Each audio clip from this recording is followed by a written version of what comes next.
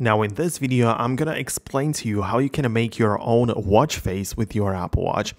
So if you want to customize and set up a brand new one within the realms of the available Apple Watches, then you can hold down on the screen like this and swipe over to get to the plus section and choose essentially from one of those which are available. So technically, if you consider this to create a new one or your own to customize it, then this is the possibility. However, a lot of people are not happy with just this, right? It is still like kind of limited and only what Apple allows us to do.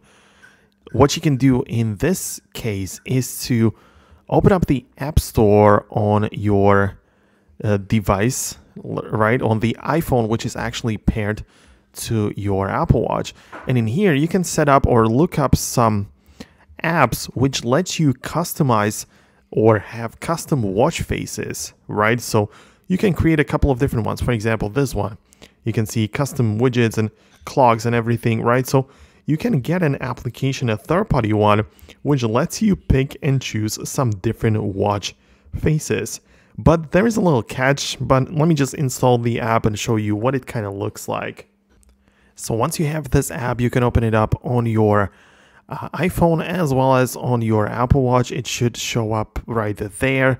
But the problem is, or the thing that you can see that the thing that's going on with it is that even though you can set up some custom watch faces inside of the app, it is not going to replace your main watch face on your lock screen on your Apple Watch, right? So it only works as a standalone app where you can open it up and just browse it and just play with it, but it's not like you can just replace the main one on your Apple Watch.